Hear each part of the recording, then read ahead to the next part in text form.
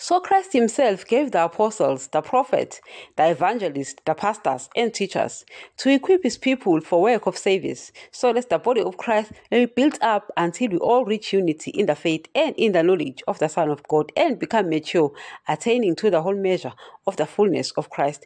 Okay, guys, so this one is the second office, which is the office of the prophet, and we were speaking in the last part about the office of an apostle, and we're saying that an apostle is more like a herald, you understand, bringing something new, like the new mystery, which Paul, James, John, and Peter, brought, you understand. So with that office, I don't necessarily think it's very much active in these days. And if it is, what new will people be bringing? I don't know, guys, if you understand. What new will people be bringing? And remember, there's a great difference between me and Jesus' disciples. Great difference between you, if you are called, and Jesus' disciples. Why am I saying that?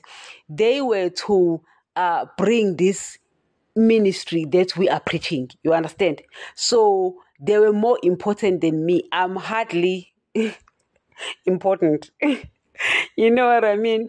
And secondly, they were to still write books, confirming what Jesus was saying, witnessing what Jesus was saying. While Jesus can still reveal himself and reveal things pertaining to the kingdom of heaven, I'm not going to be writing any books, adding any books to that, because already what he will show me, already what he will tell me is what is written already. So they are more important because they were compiling, they were to complete the word that Jesus wanted them to complete. Because I remember in the Gospel of John 14, as he was having this intimate final meeting with them, he said that I am going, and when I'm gone, the Holy Spirit will come upon you and he will witness about me. But you too will also witness about me because you've been with me, you understand? So that's why they were the ones who actually wrote, you understand, and compiled and complete the Bible, you understand? Paul wasn't with them, but Jesus, you understand, actually interrupted him when or while he was in this mission of persecuting the church. And Jesus, instead of Matthias, because remember, Judas betrayed Jesus, and after that feels guilty and commits suicide. So the disciples reading from the book of Psalms, were trying to replace Judas by casting a lot. And the lot fell on Matthias, and they added Matthias, not realizing that while Jesus picked them himself, meaning Jesus, he handpicked them. Jesus was going to handpick the one who was to replace Jesus. They were not to cast a lot, but that was the custom in the old covenant, to understand. So they were using that, to understand. So it wasn't wrong for them to do that. I'm pretty sure Matthias was a good guy, but Jesus was to add Paul in their number, you understand? So Jesus dealt with Paul and gave Paul same convincing proof as he had given the disciples. And Jesus also gave Paul this mystery. You see the difference between Paul and the martyred Christian Stephen. Stephen was very good, and he was also having a lot of revelations and was very devoted as Paul was. But Stephen was not among the 12, you understand? So Jesus was going to pick himself, the 12th one, to replace Judas, you understand? So we were speaking about the fact that there is no need for apostles, because nothing new is going to be brought. Everything is done and over with, you understand? So I was explaining the fact that I'm not that important, you understand? You are not that important because the Bible has already been compiled by the people that Jesus trusts. So I'm not saying that he doesn't trust me or doesn't trust you. I'm saying that you are not that needful. You are not that important. I'm not that needful. I'm not that important because already the word is compiled. guys, for example, you look at what churches are doing. Pastors are opening churches and preaching their own beliefs, yet the word is here, you understand? So we trust the word instead of what pastors are saying, particularly me. I trusted pastors. I was fooled. I was naive, and I learned from my mistake. And I warn you as well to actually be careful, you understand, with pastors, because they carry Bibles and preach their own things, you understand. They construe the Bible, you understand, and preach whatever they want to preach, using the Bible though. So I'm not that important, because I'm not going to say something and say, hey, believe me instead of the word. No, you need to believe the word. If I'm saying something that is not in line with the word, forget about me. I'm not that important. Take the word, you understand? So the disciples were important in that way, that Jesus wanted to make sure that whatever they say is exactly 100%, because they were to compile the word that I now use as reference, that you must now use as reference. Don't use me as reference. Don't use pastors as reference. Use the word. Jesus, trust Peter, trust James, trust John, trust Paul. I trust those people as well. Because if you scrutinize their letters, you realize that they preached exactly what Jesus was preaching. You understand? So now, while we are speaking about the prophet, while I don't speak much about the Holy Spirit and these offices, because the beast is busy in churches, Satan is the one busy in churches. Jesus did say that he called some to be, into these offices. So obviously, I might not see they are important. It's just that, guys, I'm scared. You understand? I also have an office of my own. I also occupy an office of my own, which I'm not going to speak about. But if you understand these offices and you've been listening to me, obviously, you must have put two and two together. And now you know my office, but there's no need to speak about it. So I've been speaking about it. So now I'm talking about the office of the prophet, to understand. And I'm going to say this again. A prophet is one whom daddy speak through, understand, as he did back in the days, in the time of Moses, time of Daniel, time of Isaiah, you understand. So it's important for these people to be holy and everything and stay away from sin. So they frown at sin a lot because of that, because daddy is holy, Jesus is holy. So to deal with them, you yourself have to live a holy life, you understand, and lead by example, because you need to allow them to do their work through you. But just because we're a prophet, it doesn't mean that everything you are saying is them speaking through you. And I made an example in one of the podcasts. I was speaking about Eli and Samuel, that Eli is realizing that Samuel is a prophet, Samuel is young, and Eli is a priest, but allows Samuel to come and live with him in the synagogue. But it must take maturity in Eli to realize the switch when daddy is now speaking through Samuel, and also realize when Samuel is speaking as Samuel. Because just because we're a prophet, it doesn't mean that every time you open your mouth it's Jesus speaking. No, but it means that there will be a switch at times where Jesus will be the one speaking through you, you understand, as his vessel. But most of the time it will be you as well speaking, you understand. So I said here I'm using Jesus instead of human beings, because the beast is busy. So I don't trust human beings. I really don't trust human beings. I'm sorry.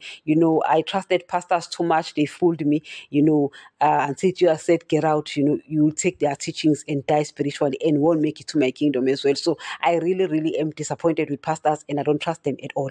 You know what I mean? So I'm going to be using Jesus instead. You understand? So Jesus is a prophet as well. So I was mentioning once also in one of the podcasts that he was saying that when he comes back, he doesn't know that day. Only daddy knows of that day. He just knows of the signs. So when Jesus was saying that to the disciples, I realized that as much as he's a prophet, knows everything, he doesn't know as much as daddy knows. For him to say that he doesn't know when he's coming back, but knows only of the signs, only daddy knows of that day, it's quickly,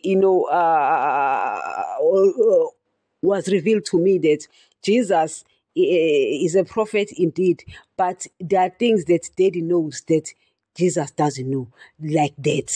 Jesus doesn't know when he's coming back. So if you call yourself a prophet and say that Jesus is coming this year or next year on such a year, you are lying, because Jesus doesn't know himself. Daddy will not tell you without telling Jesus. So if Jesus doesn't know, because if you read also the book of Revelation chapter 14, you'll find that the angels, they tell Jesus to take the sickle and harvest, in the field, meaning that Jesus was saying that Daddy will tell Jesus to go and rapture, to come now and rapture. So Jesus doesn't know. He will hear that day when Daddy says, Jesus, go now.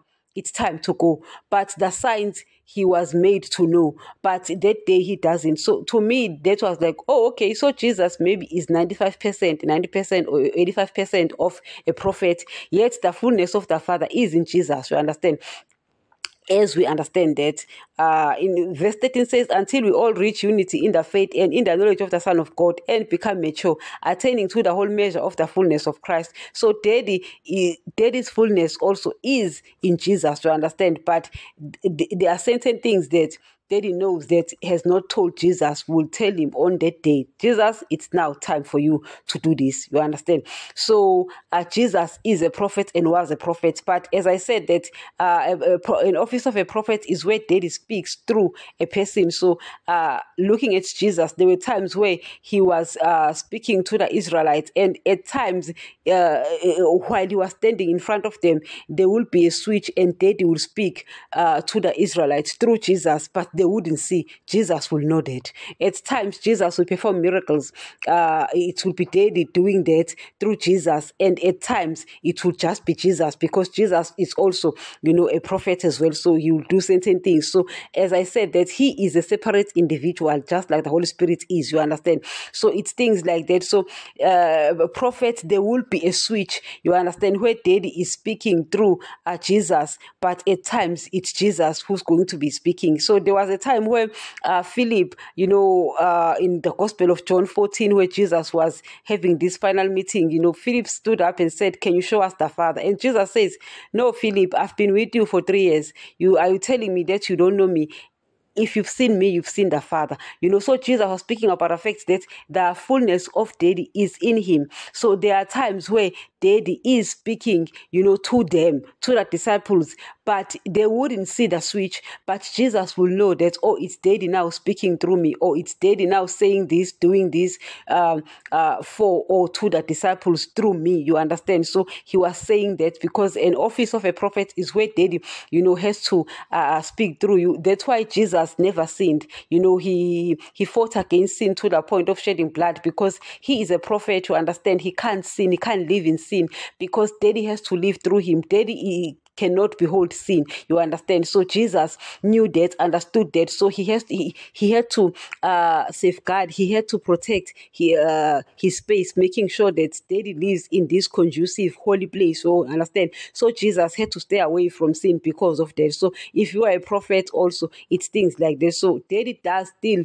call people to being prophet, to understand. It's just that many have crossed over, you understand, and preached their own things. As I said, if you continue in sin, you will cross over and Satan will take over, but that gift will still be working and Satan will be using that gift, to understand, but you will still be prophesying. As Jesus says, not everyone who calls me Lord, Lord will enter my kingdom. And he says, many will say to me on that day, but I prophesied, but I healed, but I did this. And Jesus says, I don't know you, you perform.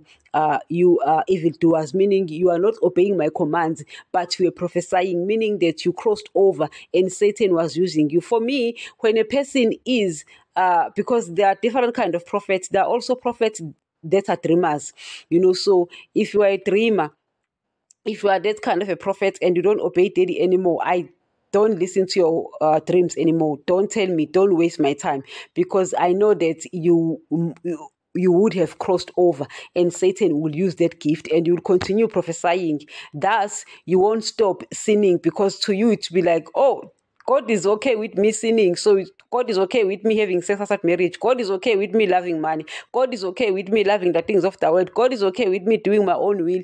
Yet you won't realize that you've crossed over, because the gift will still continue. It's just that what is being said to you will not be in line with the word. Hence, you'll find these prophets preaching riches, earthly blessings.